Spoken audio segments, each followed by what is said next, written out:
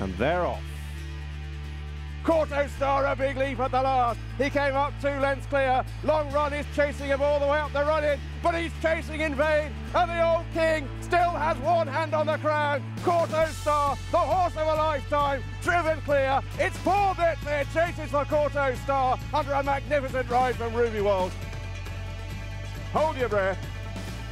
He's over. He gets away from it 6 clear from the Gold Cup hero Cody back in second. Brennan shakes him up to make sure, but Q-Card is powering away. It's a 3rd Betfair Chase success. Q-Card, a horse in a million and a landmark week for Brennan. Silviniaco Conti back in front at the last.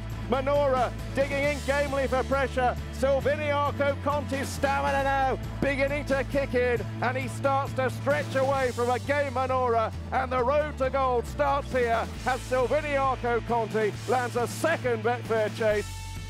Bristol de May, who heads down to the 19th and final fence of the Betfair Chase.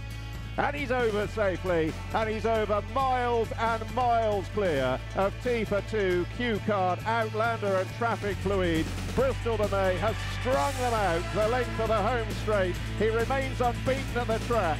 Bristol de May, the king of Haydock, wins the Betfair Chase.